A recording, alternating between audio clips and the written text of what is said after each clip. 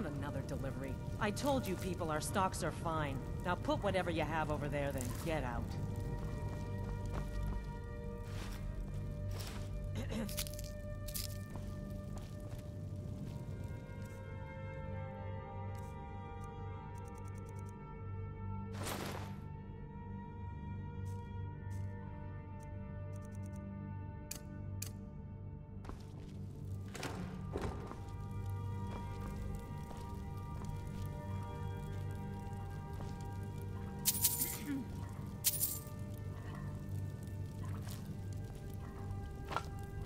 Not another delivery. I told you people our stocks are fine. Now put whatever you have over there, then get out.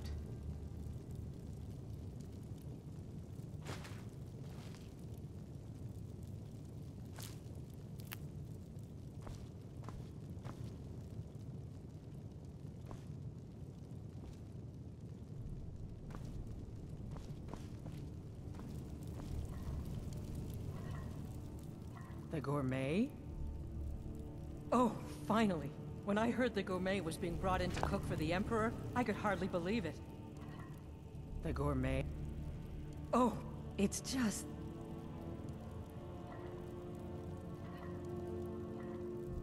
Well, I just can't believe the gourmet is a dark elf. How difficult it must have been for you in Morrowind. The food there is... Oh, yes, but of course. The Emperor has requested your signature dish, the potage le magnifique. I've taken the liberty of getting it started. But the cookbook only says so much, and everyone makes the potage differently. I would be honored if we could make it the gourmet's special way. The base broth is already boiled. We can get started right now. So, which ingredient should I add next? Ooh, how decadent. I never would have guessed it. What next? Vampire dust? Seriously? Yes, I guess I can see how that would add a more earthy texture. And oddly enough, we do have some on hand. All right, what next then? A giant's toe? You're sure about that? Of course, I'm sorry. One giant's toe, there. What next? A septum? As in a gold coin? Really? Ah, I see now. That would give the potage le magnifique a slightly metallic but delicious aftertaste. Ha! Simply brilliant. I have to say, the stew seems done. Add anything else and we may dilute the distinct flavors. So, is that it? Excellent. They should be ready for us now. And if I may say so, it has been an honor getting a chance to prepare a meal with, well, the best chef in the entire Empire. I'll carry the stew pot and lead the way up to the dining room. I'm sure the Emperor and his guests are dying to meet you.